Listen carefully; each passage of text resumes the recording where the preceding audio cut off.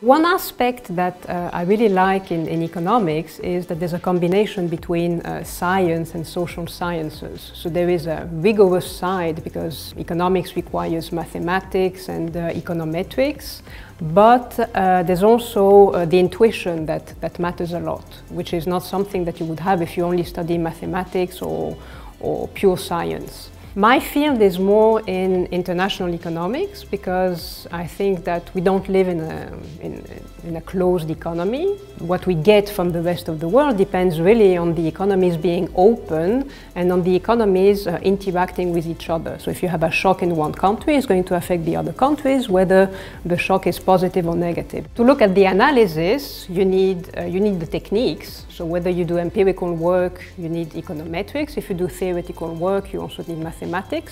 But then you need to put the dimension and the social aspect into all these models because they are not only technical, but there has to be some economic intuition behind the results or the predictions of different models.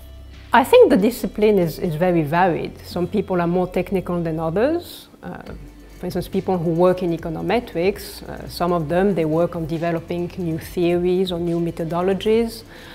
From a theoretical point of view, there are also people who develop models which are more abstract compared to what we observe in the real world.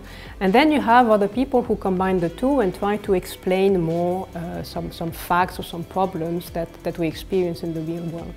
Trade has become very topical because precisely countries have decided to change their policies, which obviously have a huge impact on trade. Sometimes it is very frustrating because we know things from the economics literature and then you see that policymakers just ignore them and they just want to do something different only for their own purposes. So this can be a little bit frustrating in the profession, which is what you can see now.